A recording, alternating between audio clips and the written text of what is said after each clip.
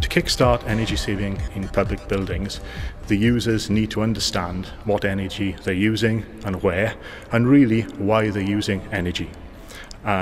Putting together an action plan of cost-effective, energy-efficient measures is the start, and applying best practice. Applying best practice is good business sense. Looking at our leisure centre as a business, what they do is they look at cost effectiveness of all of their costs, and energy being one of the larger ones is something that they're actually doing something about. Tenby swimming pool, as it was in those days, was built in 1973. We've got original parts of the building, so our filters are original, our swimming pool basin is original. We've invested in variable speed valves, which control the rate that the pool water is pumped. This obviously used to run at 100% all the time. It now drops to 80% during the day and 6% during the night. So it's a significant saving in electricity, with no loss of clarity or quality of water.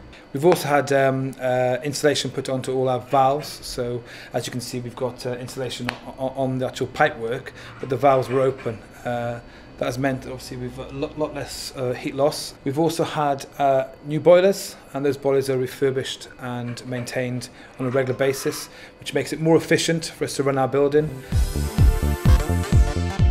I was elected as an energy champion for Tenby Leisure Centre, and our role really is to think of new ways that the staff can get on board with energy saving. The display energy certificate has to be displayed in all public buildings, so that the public can actually see how well you're performing. We've got a deck rating of a C, and you can think of it like your energy rating on a fridge, so A being the best, G being the lowest.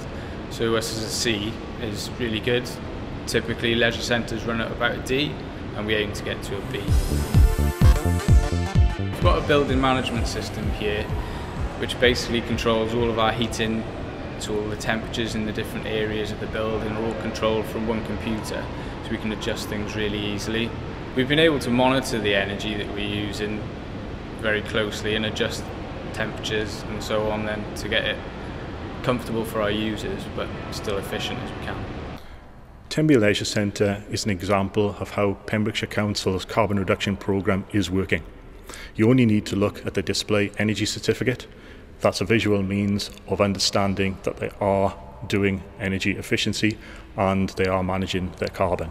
And I would suggest that anybody in business or the public sector who have viewed this short video today to get in touch with the Carbon Trust to see what support is available to them.